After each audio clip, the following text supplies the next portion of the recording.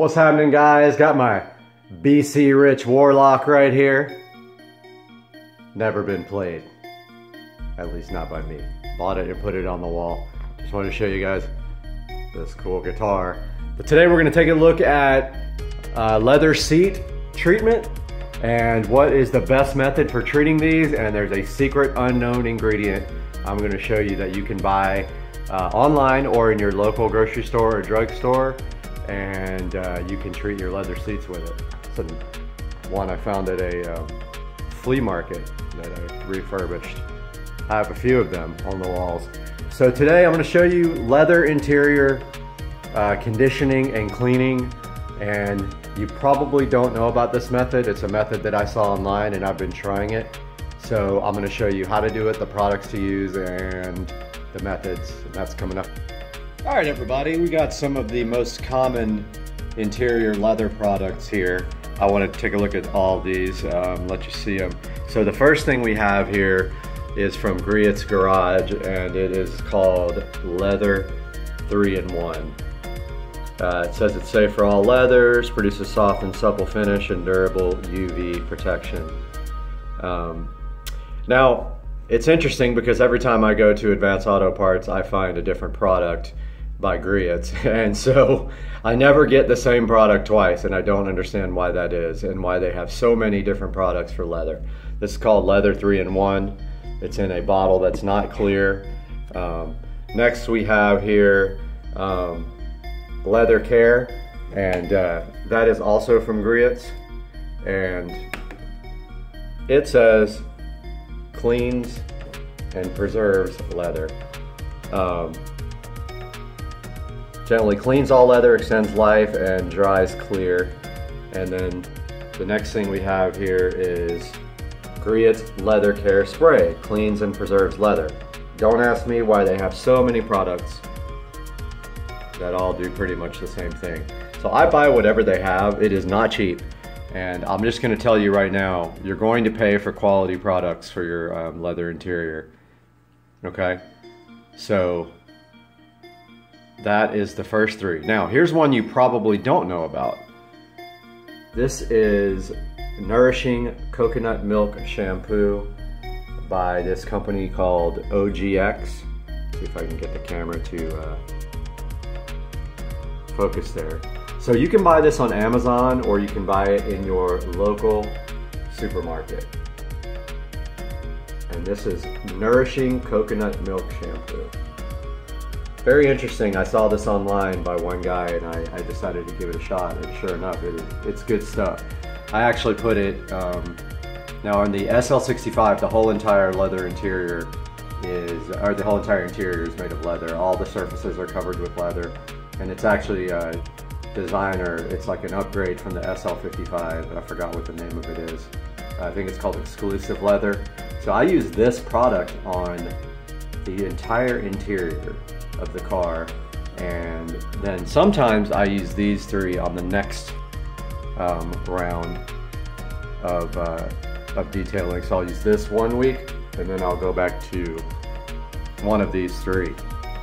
Now online, it does say that you should use this first and then follow up with one of these three, but I don't do that. I think that's a little bit of overkill, and I'll show you why when we get the coconut milk on there. Supposedly this is such a good thing because not only does it condition the seats, but it also cleans them as you are putting it on. I'm going to show you how to apply these products, specifically this coconut milk one, right now. All right, we got the coconut milk nourishing shampoo here from OGX. Got a clean chamois cloth here. This is all I ever use for the interior of the car, so we're gonna go ahead and start using this.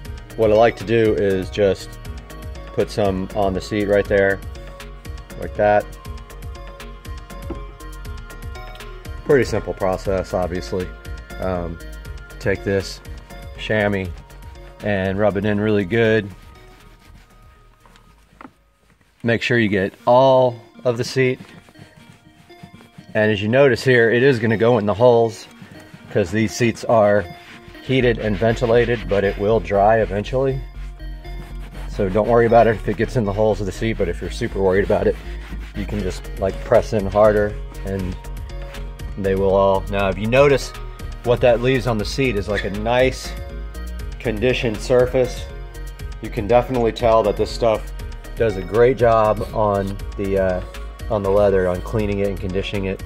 It doesn't take very much, and once you put some on there, you can just grab it and, you know, move it around here. So I like to be pretty generous on the application, and don't forget the sides of the seats here, even though they're not really in sight, and the fronts. The obvious is to get all the bolsters, but don't forget all the sides. Pretty much anywhere you have leather in the car, you want to go ahead and apply this stuff. So you can also just, if you want to, apply it directly to the rag like that.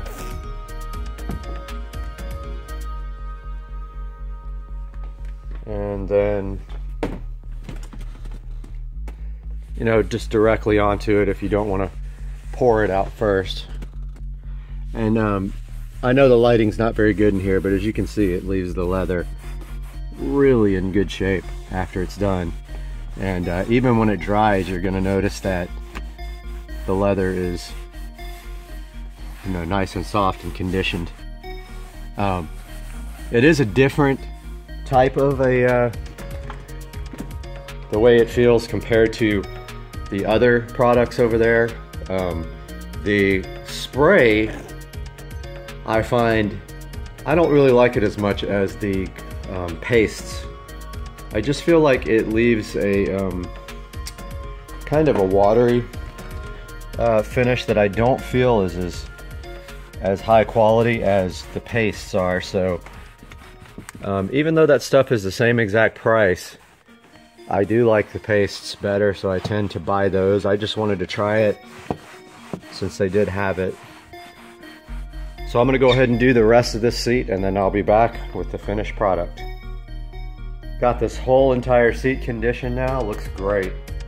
I try to do these seats, actually the whole interior of the car, once a week, regardless if I drive it or not.